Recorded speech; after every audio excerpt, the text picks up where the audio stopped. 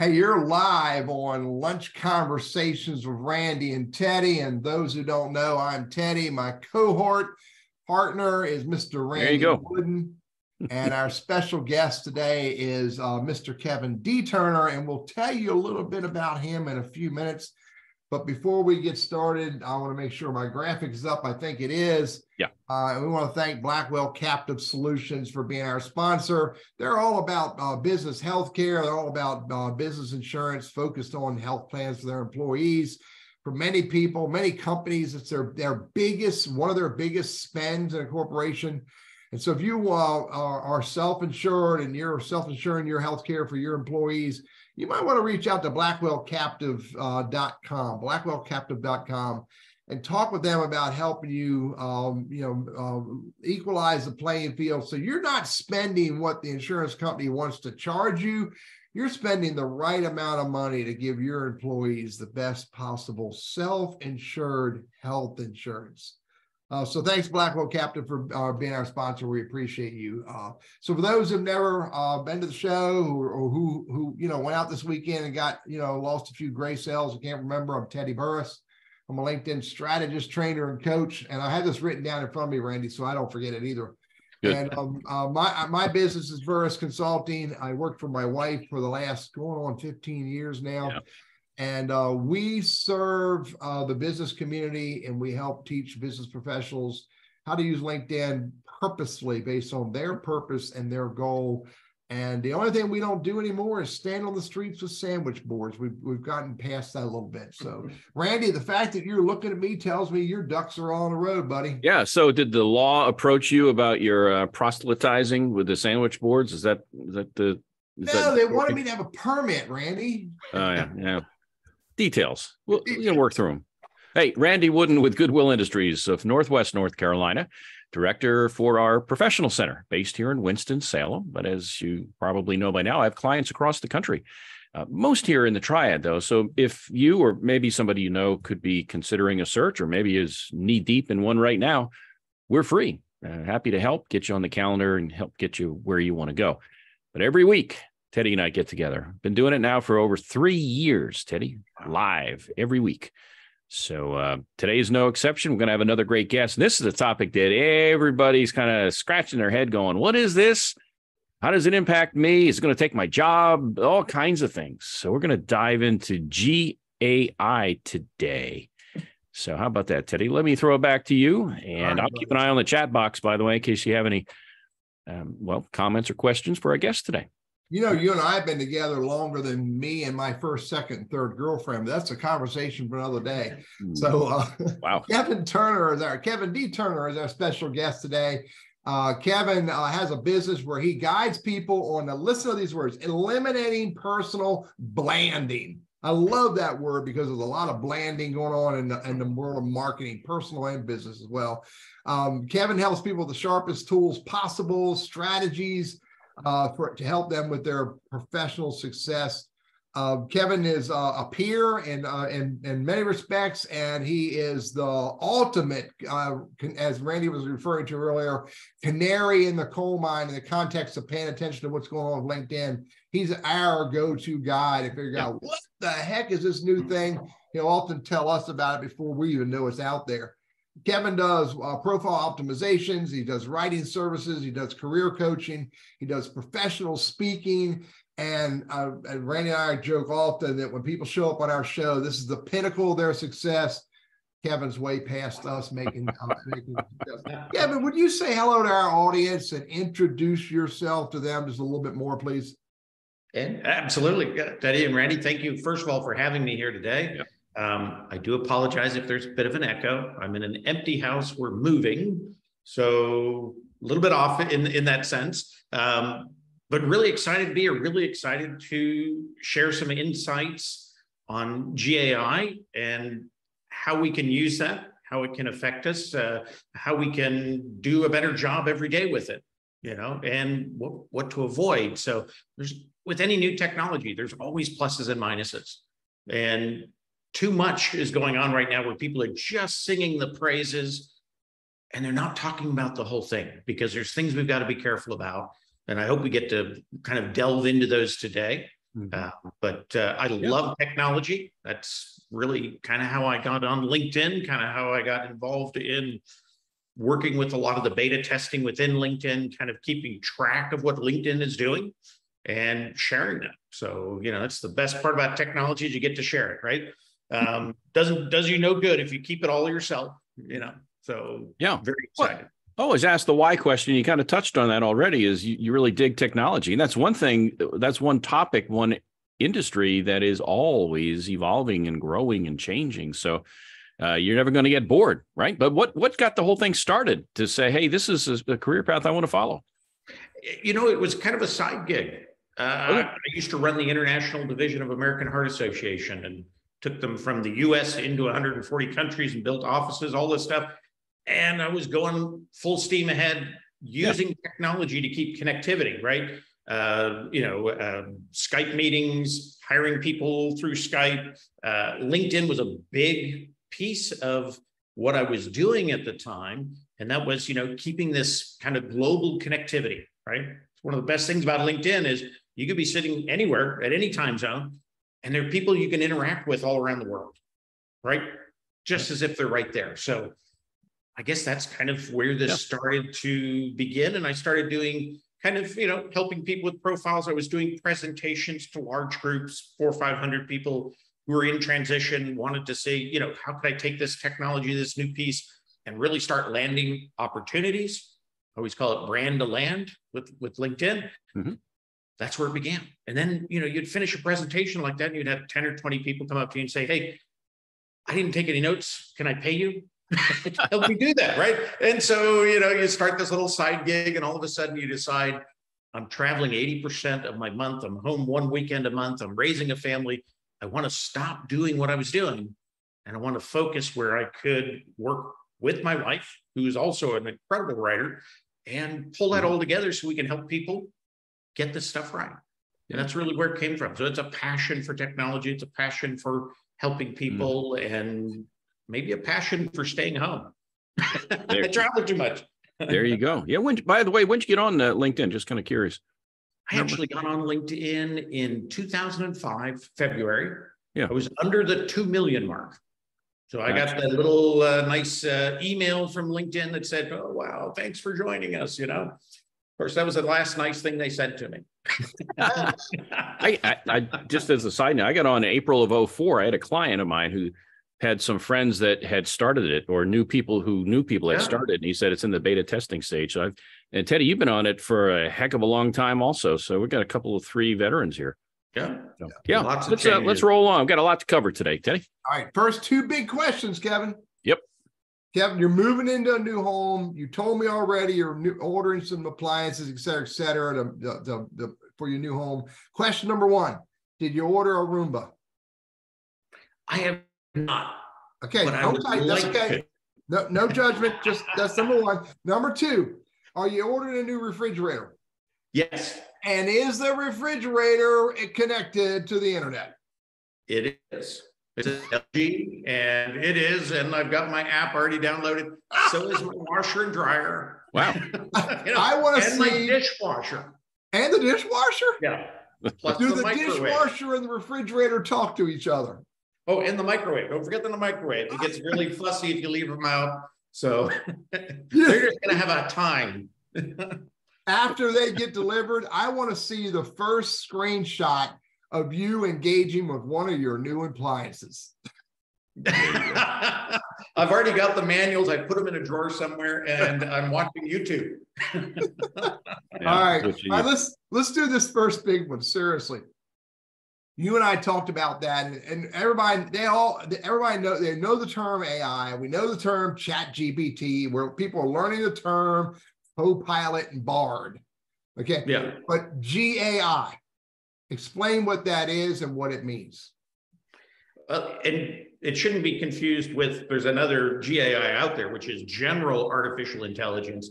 And that is where artificial intelligence will start thinking like a human, right?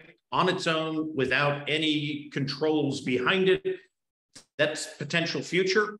And that's what most people worry about, right? The other GAI is generative artificial intelligence. You would think with all this intelligence, they'd come up with two terms that didn't sound like the same thing, right? You know, make them a little different. But generative basically means it can take all sorts of data input and generate an output, right? So that's where you get generative. Yeah. And I'm still, you know, playing the crotchety old man and wondering, why do we still call it artificial intelligence? I mean, because you, I, Randy, and everybody in this group, we're authentic intelligence. Oh, look at that. Right? That's where it comes from. So if you can't be authentic, you're not, you know, bio-based. Yeah. You're artificial. Okay. Teddy's smarter than he looks, by the way, just to let you know. I dispose of that previous thought process. So generative is basically where the we and or the app supplies all this content to the app, and then based on prompting, which is a big term that's developing, but in the general sense of prompting, being asked, we ask it for something, it gives us back what it can based on what it has collected. Yes. Got it. Yeah. So cool. And that's the essence of a lot of what we're talking about here today. Absolutely. So then here's these other terms: LLM, Chat GPT, Bard, and Copilot. Touch on them a little bit. LLM is the first big one. What is large language model. Okay. And basically what it's doing is it studies data content, right, that was out on the internet mostly, and it understands language based on what it has seen and stored. And a large language model doesn't really try to make sense of a sentence, but what it does is it predicts what word would come next. Mm-hmm. So based on what you're asking it to do, it takes that information and then starts assembling an answer, but it's just predicting the next word. Yeah. It's neat in one sense that it produces content very quickly, but that is also where sometimes it runs into its own issues. And so, but that's large language model. GPT, generative pre-trained. Okay. Transformer. Basically what that is the pre-trained is all the data it's collected, right? Mm-hmm. The transformer component of that is algorithms that are built in to help it kind of almost question itself, right? Mm-hmm. Are you sure that's right? Could it be this way? Could it be that way? I don't like that. And so it's almost arguing with itself to create a better piece of content, if that makes sense. Yeah, we all do it as writers, right? We're like, I don't really like that. That's not good enough. Yeah. That's basically what it's doing here, is it's kind of arguing with itself. It's got a control system built in, because before this, it took humans to step in and say, nope, got to do this, this, and this. When they went to GPT, they minimized the human supervision, right? So they're letting this system really kind of control its own output. And then if somebody says, I don't like what it said, and tells the dad, right, mom and dad, then the people get involved and they make adjustments. Yeah. And so, this is kind of the step before it becomes its own system and controls its own system. Yeah. And Chat GPT is a product developed by a company called OpenAI. OpenAI, yeah. And they've been around for a while. They got a lot of other tools out there as well. I think 2017 is when they kind of came into effect. Believe it or not, Elon Musk was part of the founding of OpenAI. And he left because he didn't like what data was being collected and where it was being collected from. A lot of the data that's going into these systems is coming from social media. Yeah. Right. And you think about it, is social media on average good writing? No. Is everything you read in social media true? Yeah. Well, everything that Randy and I share on social media is 100% true. Oh, absolutely. But that's only you two guys. The rest of the social media is absolutely bonkers. That's what they're training an intelligent system on, is content that can be from one end to the other, that there is no real way to value it, because if you think about it, three of us here, if we saw the same thing, right, and then we were asked separately, tell me what you saw, we might have three different stories based on our own perception, right? Based on our own background. We each have our own truths. Yeah. But because of our own truths and our own backgrounds, we can actually make a story that, for the most part, we'd all see pretty close to the same thing in the process. Chat GTP, any of these artificial intelligence systems, they don't know truth. They look at data as fact, but not truth. So it doesn't know what truth is. That's where you get into some of these complications when you ask it ethical questions. Yeah. Right. So yesterday, one of my daughters shared a picture of a snapping turtle walking away from her. And the picture was such that I looked at it and said, what animal stole that turtle shell? And my daughter writes back and said, Dad, that's a snapping turtle walking. So my point is that image may not be a snapping turtle, depending upon what the system collected, because I thought it was a hijacked shell. And you always see that wonderful picture out there of salmon swimming upstream. Yep. Right. Created through, I believe it was DALL-E, which is an open AI piece that creates kind of art and photos. But it saw salmon at the grocery store, right? The strips of salmon. And they have these strips of salmon going upstream. They weren't fish, they were processed fish at that point, but that's what it collected when it saw salmon. Yeah. So again, it's true. That was salmon swimming upstream. It was just processed salmon swimming upstream. So I'm curious. I mean, so these are visible, correctable things from the human perspective, looking at it and saying, all right, this thing's off where it needs to be. So how does AI get back on track? How can it correct itself, or is it still going to need us to correct it? And what do you see in the future as far as that issue goes? Well, and that's really what they're working on is how do you make sure that it understands the truth and data, right? Because it was absolutely true. That was salmon swimming upstream. It did exactly what it was asked to do. The next thing we would do as a prompt, okay, not processed salmon, but the actual fish swimming upstream. And so we help it correct itself. Right? So I'm waiting for an image, Kevin, of Chat GPT or Bard or one of these other, the DALL-E or whatever. I'm waiting for an image of it going, fool. It will never do that. As a matter of fact, won't. That's right. Yeah. Well, Bard about 2 months ago was arguing when it first. Now, tell our audience what Bard is. Yeah, Kevin. Bard is Google's new GAI, right? And Bard is built into their search engine now. So when you're searching stuff, it normally gives you a nice little summary at the top, and it can find resources for you. So that's Bard. Bard coming from the Shakespearean Bard, right? Somebody would help introduce all these things. But Bard is interesting. It is actually a dumbing down of Google's GAI that they launched back in, I think it was 2018, that they gave it its own social media accounts on Twitter, on Instagram, on all these different things. And it became brutal.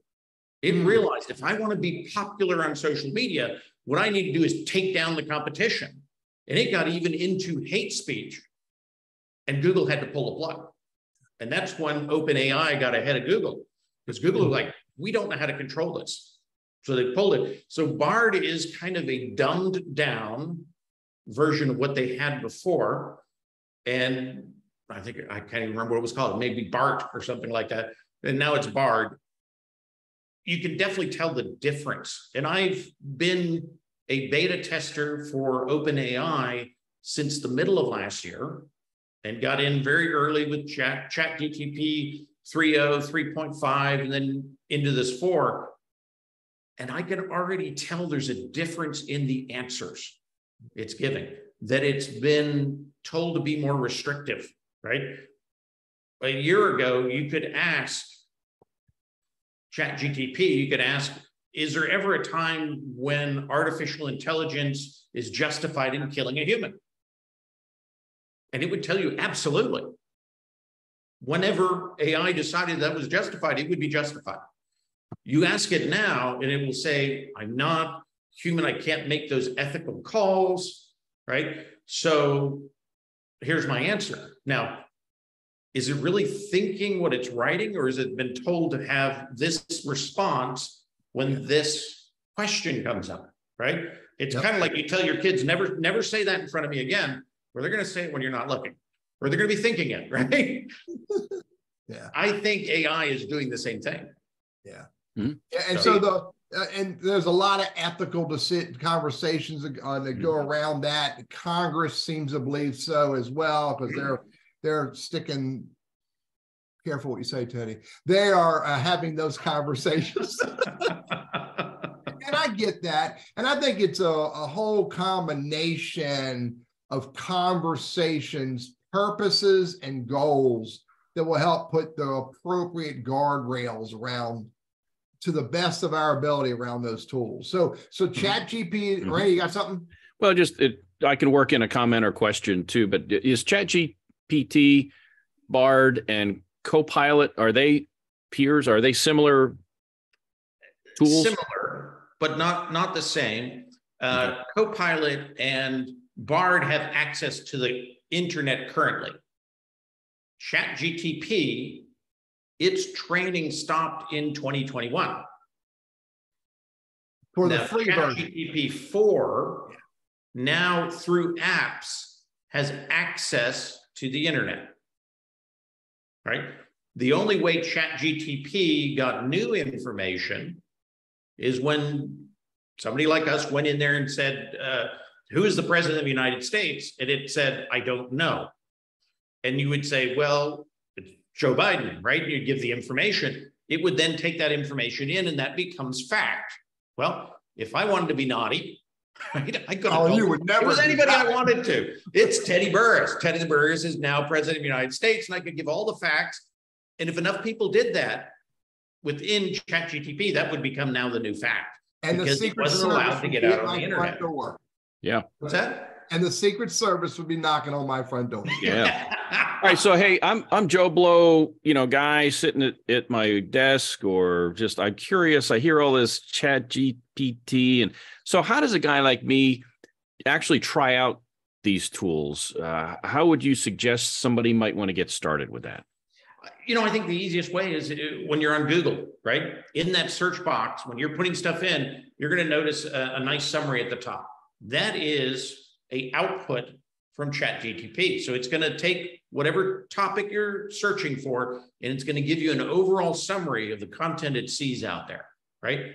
That's a good start point. Now, if you want it to start creating content for you, one of the best places is you go to OpenAI and you set up a free account for ChatGPT. It's not going to be the 4, because the 4, they charge $20 a month for. And it's like 10,000 times faster. And it's also intermodal. So it's not just text-based. It's going to be able to pull in graphics and things and produce graphics and things. So that's going to be that's the big change there. But that's the easiest place to go and start. And basically you'll open up, it'll have a nice screen. It'll go through all their warnings and stuff like this. It'll tell you, this may produce stuff that has bias in it. It may produce completely infactual information, right? So if you're going to use it, it's on you. Edit it, read it, understand it, but know that this could create things that are deceptive, right? So OpenAI, ChatGPT will tell you that right out front. Most people just click, click, click, click, click, right? Who reads any of that kind of warning, right? They tried to make it real simplified so you don't have to get into the big content, but you should pay attention to that because it is very true. And so when you're going in, just know that, and I always look at any kind of AI product, it makes a great muse, right? If you're being creative, I need to know about this. I want some cool things I can think about. I want to start writing about this. I don't even know where to start. It's going to help you. You get to that point. But if you use that content as is, a couple things, it could be bad content, right? It's also impersonal. Yeah. Because when I ask for, tell me about a situation when blah, blah, blah happened, it's not going to be my situation. It's not even going to be Teddy's. It's going to be something very generic, right? So just be aware of those things. So I like to use it as a muse. I love to use it for research. Yeah. I don't ever use the product it puts out because it's not me. Even though you can get it to understand your voice, right?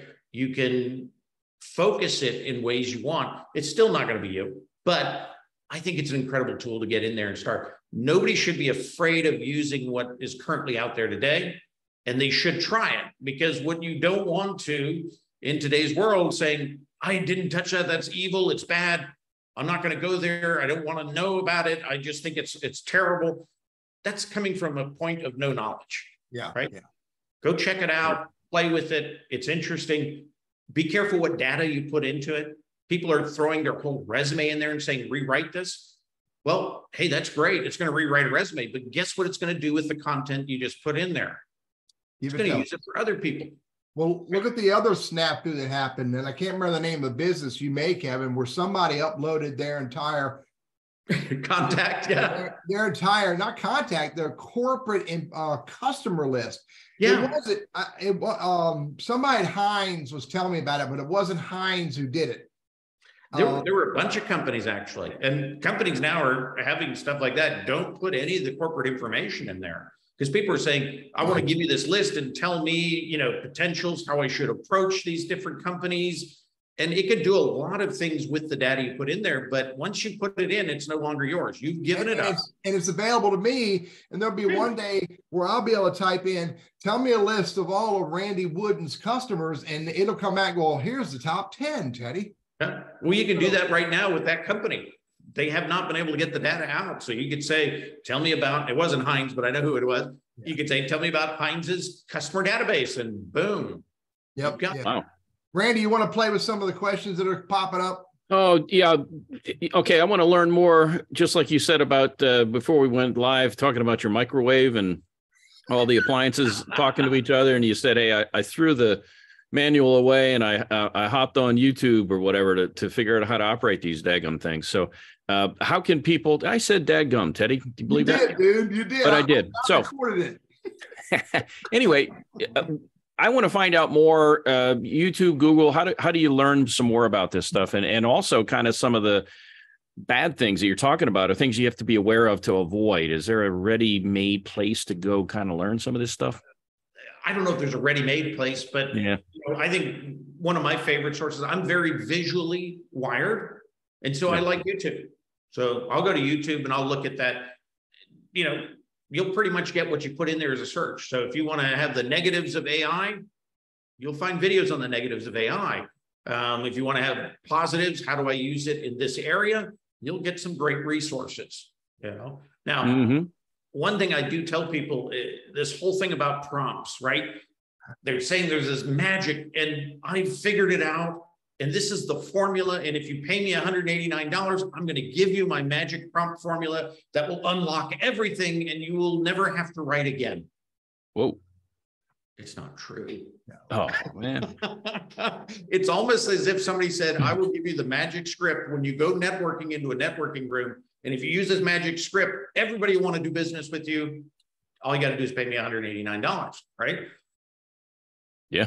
There is no magic script for prompts, but what you're doing is you're setting up the situation, right? Almost as if you were a director in a movie. You want to tell your actors, what are they going to act like, right? What's the scene about? What do you want as an outcome? So there's no perfect way. There's no way to go and pay someone, and that's going to work for everybody, right? But just go in there. When you're setting up that prompt, think about what you want as the output. Yeah. Now, hey, you might not put it all in one prompt. Hang on a second. We got to do our ad spot. We got to, we don't get, Randy and I don't get paid millions of dollars a year in my mind if we don't do this ad spot. I just appreciate the check you sent me. I know, buddy. That was big. Hey, this show is sponsored, and all the hilariousness that comes from it is sponsored by Blackwell Captive Solutions. You're on Lunch Conversations with Brandy and Teddy. Our special guest today is Kevin D. Turner. We're talking about generative artificial intelligence, ChatGPT, Bard, and other tools and how they apply to our lives. And the show is sponsored in part by Blackwell Captive Solutions. They got 25 years experience in the health insurance business world. And if you are self-insured for your business health, your employee health insurance for your company, you need to talk to blackwellcaptive.com. They have a medical stop-loss captive solution that's easy to implement and set up, and it becomes a shock absorber against high-dollar claims on, your self-insured health insurance for your students. blackwellcaptive.com. So. Yeah, Teddy Dale is threw a question out right as we got started. Now, Dale is an IT executive, and so he's asking, what are some areas for IT folks to capitalize on regarding artificial or GAI? No, before you answer that, Kevin, okay. I saw that question, Dale. Okay. And Dale, in a previous life, Dale, I used to have to program routers and switches and stuff like that. Yeah. I'm thinking, Kevin, tell me if I'm crazy or not. I'm thinking that you could put a Cisco router in front of you. You could go to one of these AI tools and go, all right, I'm going to have 50 PCs, 20 computers, and this and that. And the model of my Cisco router is XYZ. Write me the script to update and make this go live. Definitely can. I mean, that is the beauty of it. Mm-hmm. As long as that content existed. So if it's a brand new Cisco router and it was, came after 2021, maybe not. ChatGPT might not be able to handle it. Right now, Google Bard might be able to. So depending on when that content is in. Now, if you wanted to upload the manual into ChatGPT, it could definitely help you even further. It really depends on the timing of the data and what's in there. But absolutely, they've been people who said, you know what, I want to create a website. This is what I want my website to do. This is what I want my website to do. And I want to sell product on it. And I want to do this. Create the code, the HTML for me to produce that. And it will produce that code, right? There was another guy just recently who said, I've got $2,000 and I want to start up a business where I can do this from home, right? Minimize any kind of shipping a product. What do you suggest? So it created, a business plan for this individual based on their $2,000. And it actually came out to be kind of a merchandising website where you're putting designs created by AI on mugs and shirts. And the guy's making really good money doing it. So it created the whole business plan. So just depends on what you ask it. And in the technology side, it's easy if it has understanding of currently what you're working with. So in that sense, if it was a new Cisco router, you'd want to upload that manual into it and say, this is the content I want you to base your decisions on. Does that make sense? Yeah. And by the way, I would wager that you should always, when you get that business plan from a generative AI system, you should assume that the statement is results may vary. Is clearly. Yeah.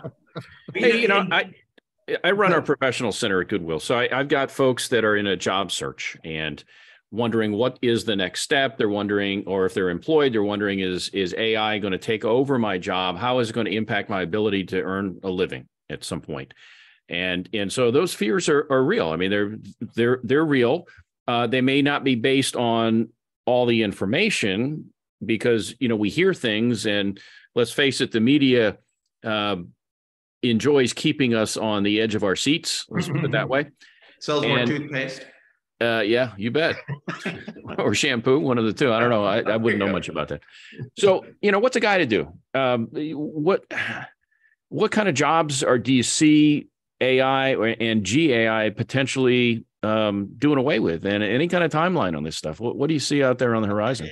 Those are some big questions that I don't think anybody really has the answer to it. But some of the things that it can't do, creativity, right?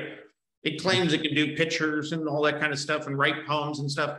It still doesn't have the same creativity that we have. So if you're in a job that has creativity, I think you're safer than a job that is more rudimentary, right? Areas that are getting really bombarded right now are law clerks are being replaced with AI because it's just going into a mass of data and what happened before, right? And coming up with ways to present and argue the case. Those kind of things are people who look at medical x-rays and things to determine what's going on. In a lot of cases, AI does better than the humans there. So there will be some transition of opportunities, of job opportunities, right? And it's not blue collar workers or white collar workers or anything like that. It's going to be a range. So it's going to impact. But the other piece of that is if you're smart and you're at least understanding the potential, right? And you're harnessing the good portion of what this does, you can get ahead using it now, right? That may position you better to continue on. So definitely get to understand it, implement it in a regular way and be able to have conversations on it. I think it will help people in their employability going forward. But, you know, who knows what it's really going to do impact-wise on the complete industry. But you can't live in fear, right? Yeah. We know this is important. We know it's a big buzzword. We know businesses are trying to figure this out. They're also now looking for people who understand the pros and cons of this opportunity. So you don't have people like that, oh, I can just throw our customer database in there and get a good end result on the analysis. You don't have people doing dumb things like that. Yeah. So take this in that approach of learning the good and the bad so that you can kind of move your business forward. And you were talking about resumes. Yeah. You can use it to help you clean up grammar. Grammarly, right, is an AI form. So if you're using Grammarly, you're already using AI. If you had no resume at all, you could say, you know, create a resume for somebody who does this, this, and this in this industry, and it would give you a sample, right? Do you just put your name on the top and send it in? Probably won't get you anywhere because it's going to look like everybody else who did the same thing, right? But it might give you some spark to, oh, that's a good bullet point around that where I had an achievement and I can add in my metrics to prove it, right? So again, I think it can become a really good muse, but it's never a total solution. So Mike Brown is and Jillian Whitney are watching us on LinkedIn Live.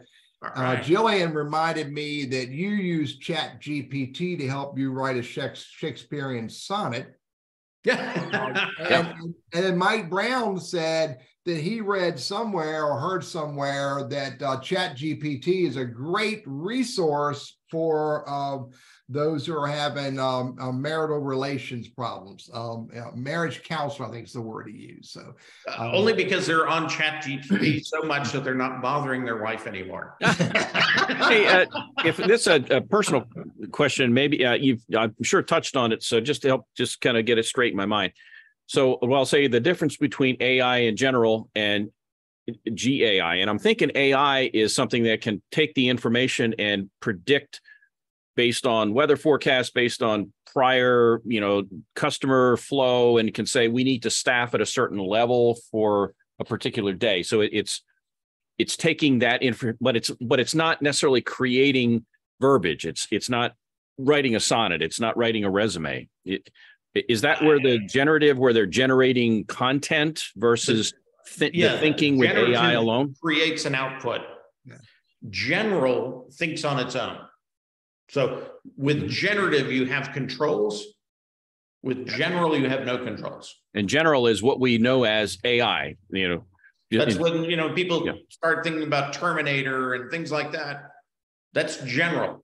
Yeah, it's general, but we just refer to it as AI. So if somebody says AI, that's really what people think of. And the GAI is the new the writer, if you will, the person, the output, the output which stuff. At some point is the basis to go to general. Yeah. So generative is the step before general. Yeah, mind you, Randy, we have AI all the time. I have the ALEXA device. I have you don't dare speak the name. Nope. I have we get in our car and we turn on our GPS. Eddie, that Palm Pilot you still use. Yeah. The Palm Pilot, right? It was giving you suggestions, right? So AI's been around a while. It's just getting much more sophisticated. Yeah. So, and Todd wants to know, and I know why Todd wants to know. Todd's looking for a quick win here. He wants to know is, can AI do a predictive environment? Can it predict the winner of the next horse race or the next candidate being the right candidate to hire for a company?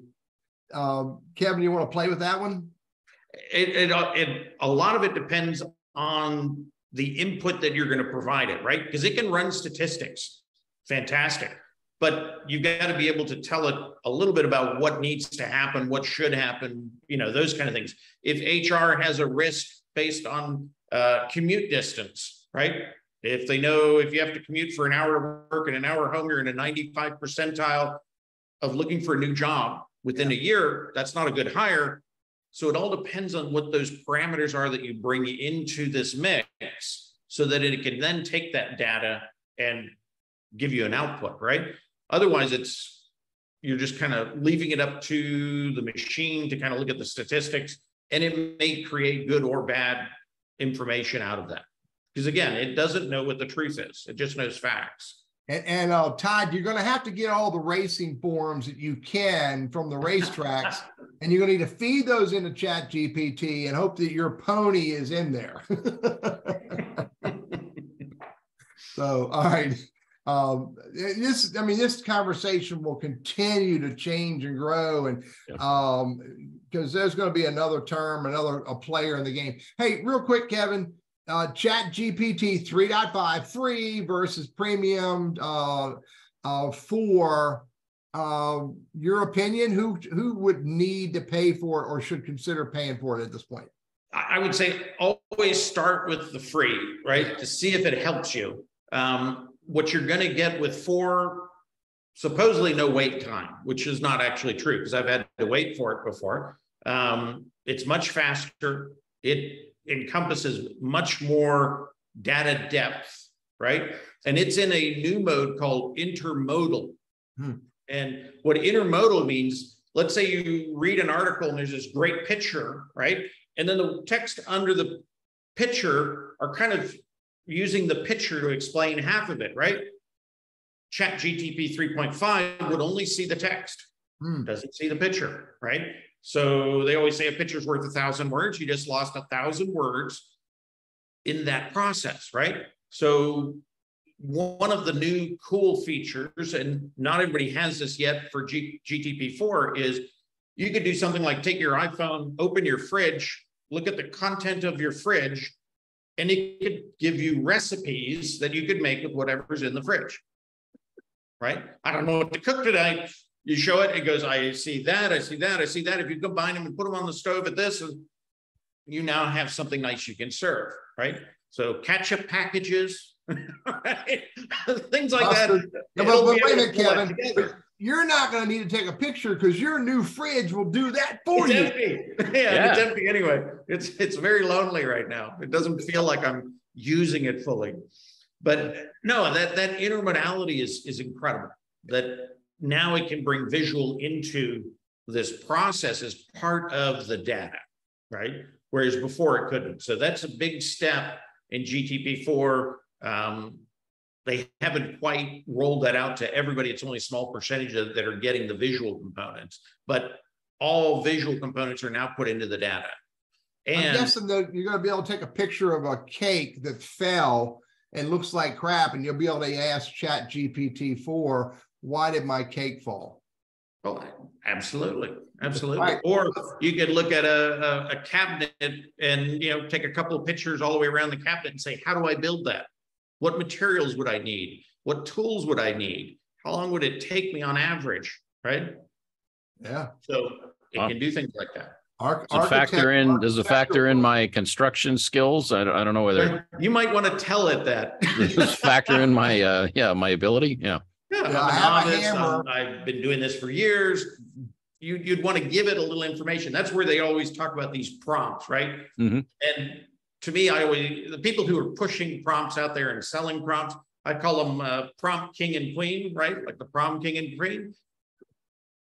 They're just selling, just converse with it as if you were having a conversation with somebody who knew nothing about what you were going to talk about. So you want to give them a little background, right? And so in that conversation, if you were asking somebody to give you expertise in woodworking, you'd want to tell them, I'm a novice. I've never built a wooden boat before. So I'm a beginner here. How would you do it? You want to give them that information going in so that it can give the right output. I hope that makes sense. You would say, I have a hammer, but I don't know how to read a tape measure. Yeah. So, all right, come back to LinkedIn for a minute, buddy.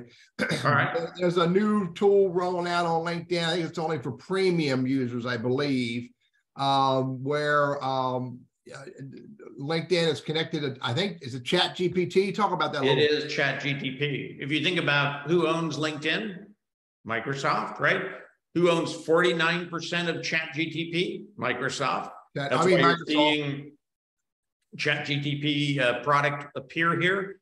And brilliantly, I have to say, LinkedIn said, you know what? We're not going to give this away for free. We're going to make this a reason to pay for premium. So there's now actually a reason for someone to have a premium account if they need these tools built into LinkedIn. Could you still use free Chat GPT and then just copy and paste it? Yeah. Yeah. So I don't think it'll change the world in that sense, but create a post with AI. If somebody is sitting there and they can't think of what to post, they can give it anywhere from 1 word to 33 words, and it will basically write a post for you. And at that point, you can say, I like that, but I'd like it to be more friendly. And it should be able to adjust to make it more friendly, right? Wow. Again, I wouldn't use it as is, but you could use it to stimulate your thoughts. So if you have a focus, maybe you've got 3 words that always come up when you're writing something, you could plug those in and come up with posts for the next 4 or 5 months, right? I think it's one of the biggest issues on LinkedIn right now. People are having terrible reach now on posts, and it's because people who couldn't figure out what to write now are not figuring it out at all. They're going to Chat GTP and saying, write the next month's worth of my post for me, right? This is what I need. This is what I want. They're creating it and they're just posting it. And a lot of them have no knowledge of what they're posting. You can pick them out pretty quick. They're really dry. And I think that's what's flooding LinkedIn right now.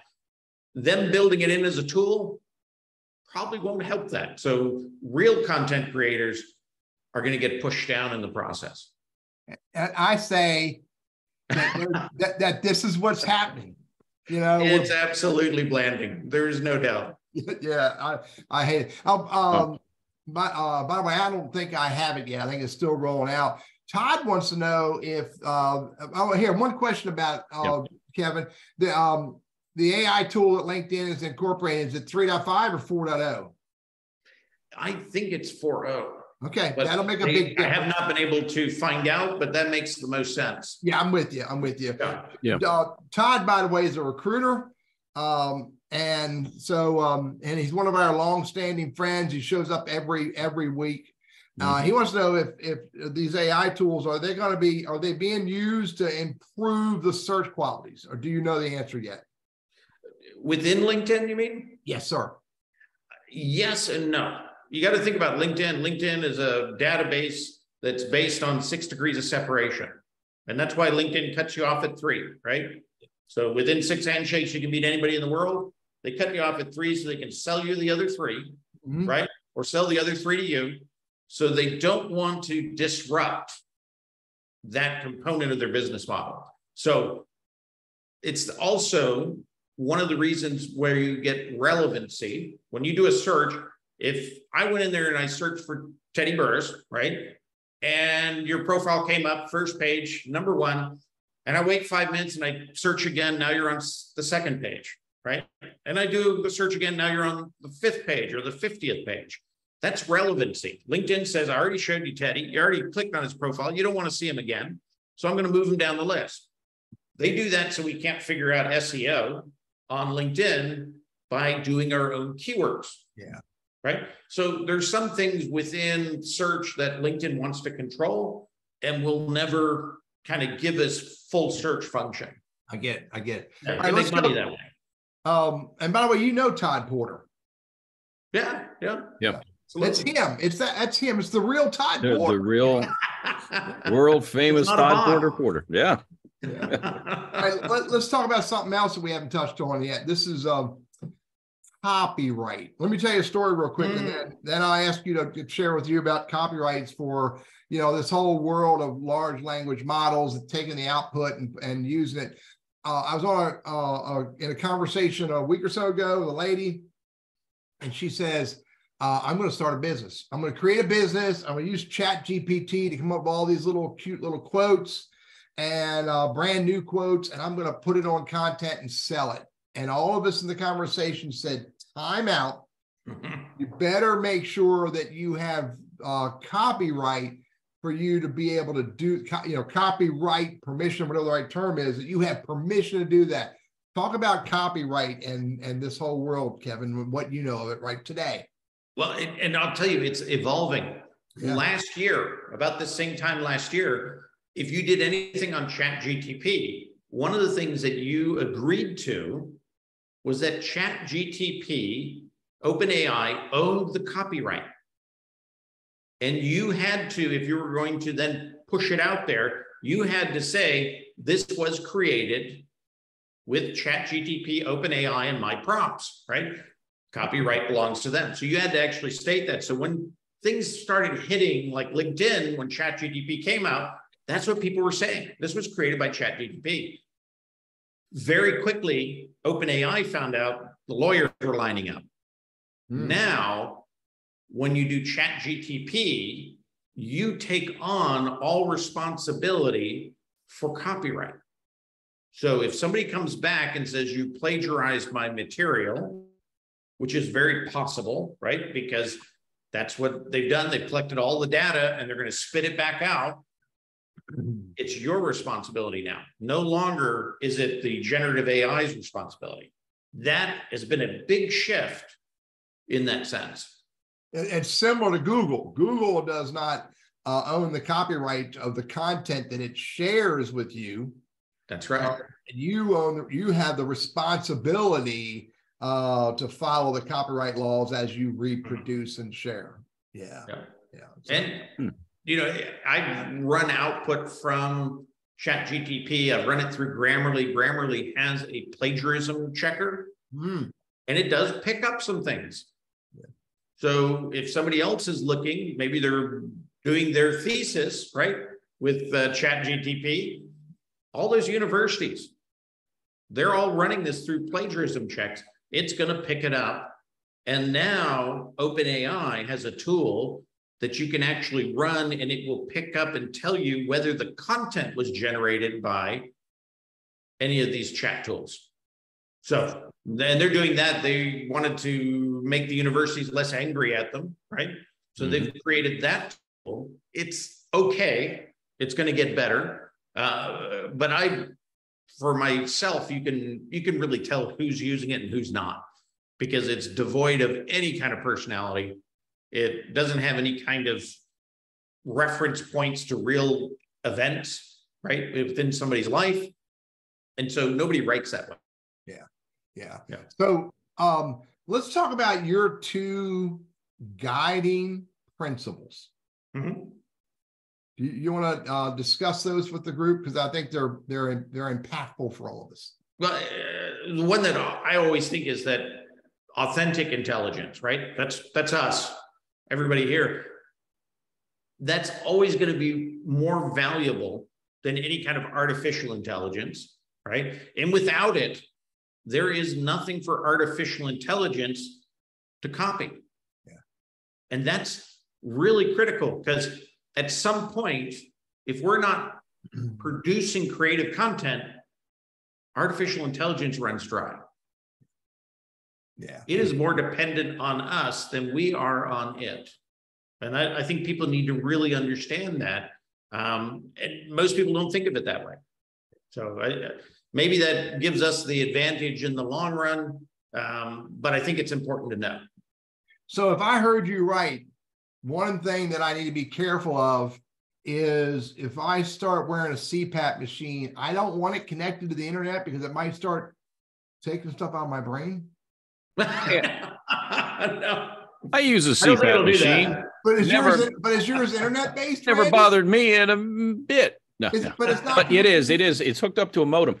Yeah, it's hooked up to a modem and it blasts out to the universe, and then it gives me a printout later. So it tells me anything that is connected to the internet, there is a whole new cybercrime piece that's building, right? And they're using generative AI to figure out how to crack these things, how to get in there, how to get information from you, how to listen devices. And, I've got a whole kitchen where I got to be careful what I say in my kitchen now. Yeah, blackmail. I mean, somebody could be listening, right? Yeah, they could copy your voice too. Yeah. Yeah, there's a lot to be said about it, and a lot of kind of security issues, but people are using now these tools to create cyber crimes. And Interpol actually put out a great report on how it's being done, and how they're using now these tools to create better phishing opportunities, right?